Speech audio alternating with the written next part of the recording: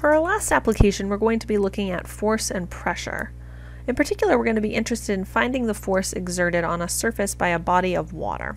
And to answer this question, we're also going to need to know more about pressure, which is defined as the force per unit area. So for pressure, we've got these units of something like newtons per square meter. So let's look at pressure in a little bit more detail. Let's say that we have water putting pressure on a surface of area A square meters that is h meters below the surface. So we have some water here, we have a horizontal surface here below the water, and we have some pressure being exerted on that surface. The pressure on the surface is then computed as pressure equals force divided by area, because we've got this force per unit area, where we know that force is equal to mass times acceleration, and we can compute our mass as volume times density. So that's going to be the volume of this column of water here, times the density of water, and then we have times gravity, which is we have acceleration due to gravity there. Okay, so remember for volume here, this would be units of cubic meters. Density would be our mass per volume, so we have kilograms per cubic meter, so volume times density is giving us correct units for mass, and then we have times gravity, and this is being divided by the area that we have. So notice that the volume of that column of water, if this surface here has area A square meters, and we're some depth h below the surface, then the volume of that column of water here is A times h. This is the volume of the water column. Okay, so we're going to have that volume times our density rho. So rho here is the density of the water, representing the density of water here.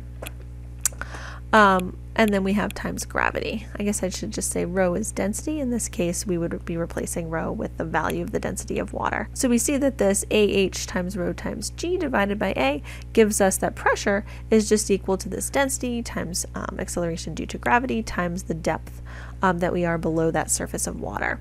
And this pressure that we just computed is called the hydrostatic pressure. So this is just the pressure of water at rest. One thing that's interesting and going to be useful to us is that hydrostatic pressure has the same magnitude in all directions. So here we thought about the pressure of the water on a horizontal surface, but the pressure of the hydrostatic pressure of the water on a vertical wall in a pool, for example, at depth h is the same as the hydrostatic pressure of water on a horizontal surface at depth h.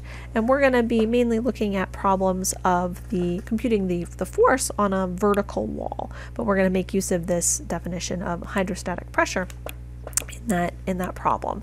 So how are we going to find the force on a vertical wall, such as on the face of a dam, assuming that the water completely covers the face of the dam, and we're also going to assume that the water level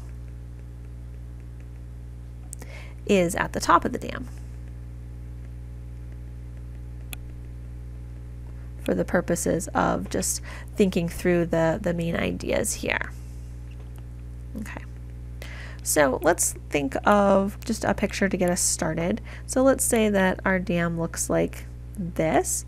Okay, so we've got the water at the top of the dam. We've got water totally covering this vertical surface here. So how are we going to find the force of the water against that surface?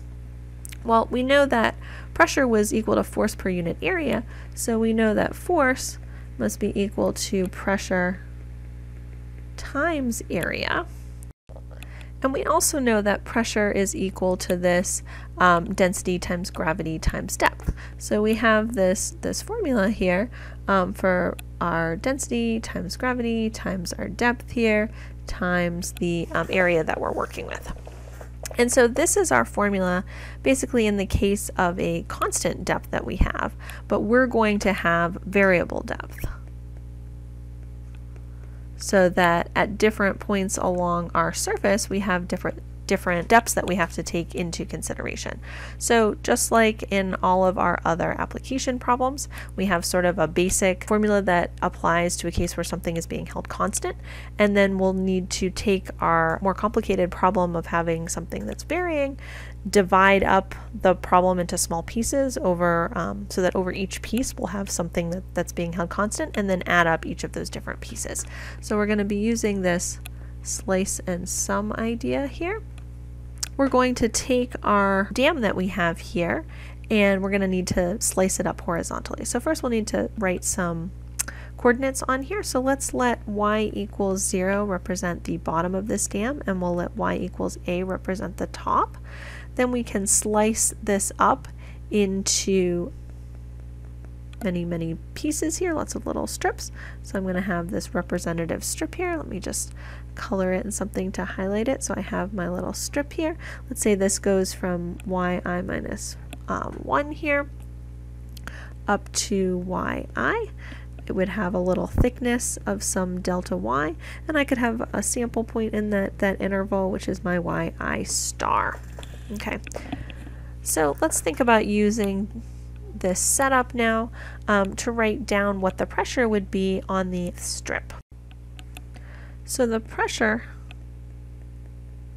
on the ith strip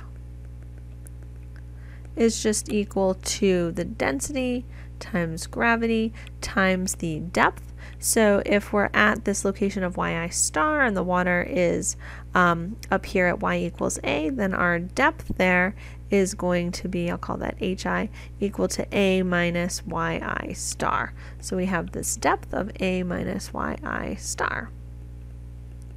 Okay, so now we can use this to talk about what the force on the ith strip is. So the force on the ith strip,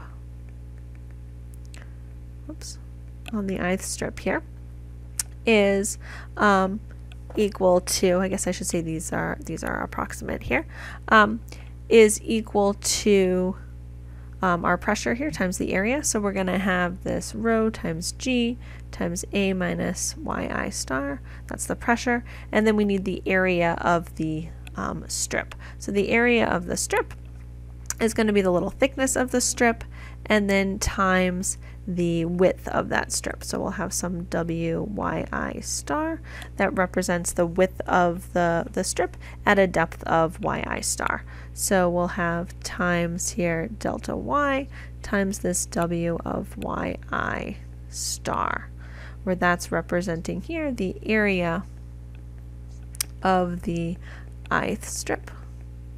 Oops.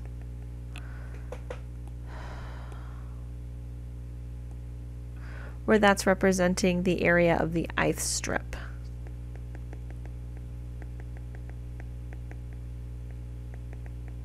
And again, we have this first piece here is that pressure on this ith strip.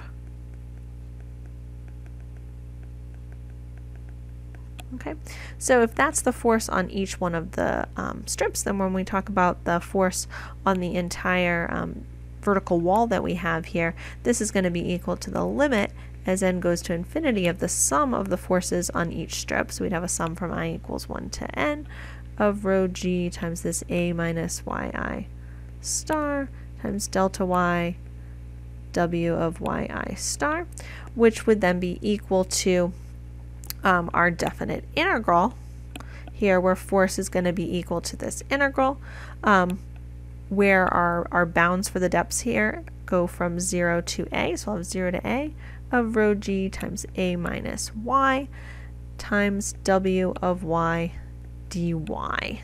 So this is what we get for our formula for the hydrostatic on that vertical wall, where the water level is at the top of the dam, and we've got water totally covering the face of the dam. So let me just point out a couple of things about this formula. The bounds here from 0 to a are always going to match the locations of the top and the bottom of the surface. So this is going to match the locations of the top and bottom of the surface. The bounds don't have anything to do with the depth of the water, only with the locations of the top and the bottom of the vertical surface that you're dealing with. The a minus y part here is measuring your distance below the surface of the water. And w of y, the width of a particular strip at depth y, will depend on the shape of the dam of the surface that you're dealing with.